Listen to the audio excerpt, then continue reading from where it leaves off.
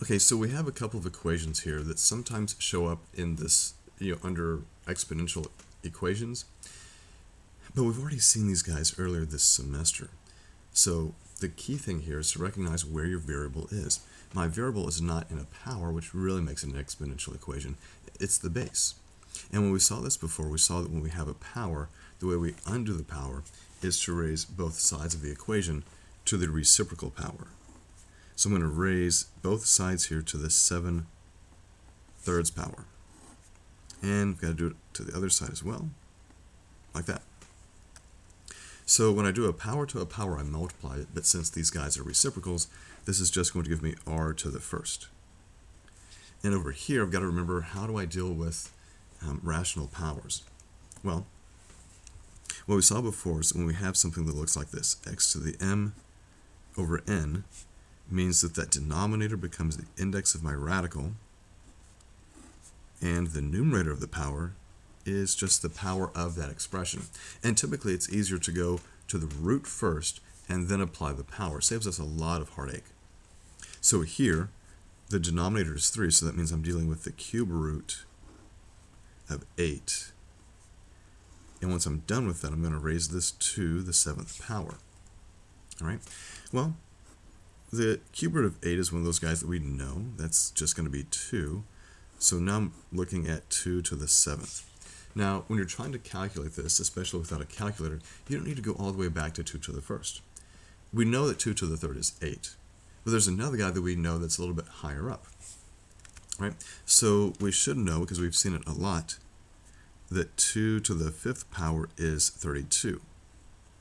Now if we know that, we can just build from there by multiplying times 2 and increasing that power. So 2 to the 6th is this times 2, so we get 64. And then 2 to the 7th means multiply 64 times a factor of 2, and we get 128. So we didn't have to start at the very beginning. I think that's kind of nice. You start with what you know, get a little bit closer. So r is equal to 128. There you go. Really not too bad. Now let's look at the next one. In this next one, we have x to the 4/3 equals 1,296. Again, we recognize where our variable is. It's not in a power, it's the base. And so what we're trying to do is strip away that power, strip away that 4/3 until only x remains.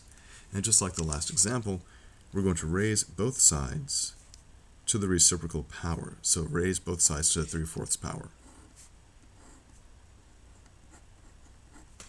Seems simple enough, right?